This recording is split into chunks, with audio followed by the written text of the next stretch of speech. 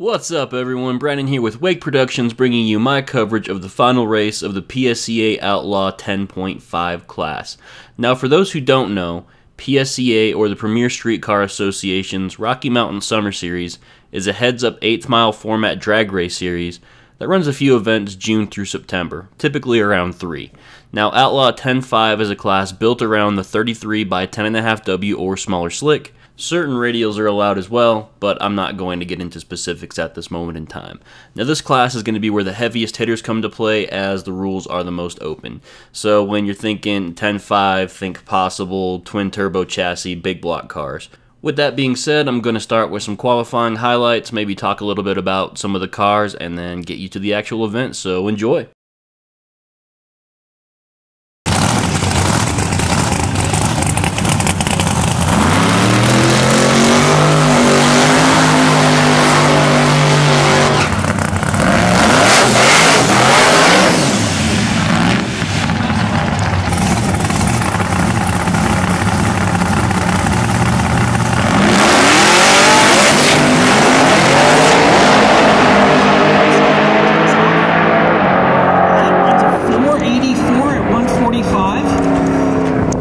So pulling up to the burnout box right now is a brand new build dubbed the Brovet.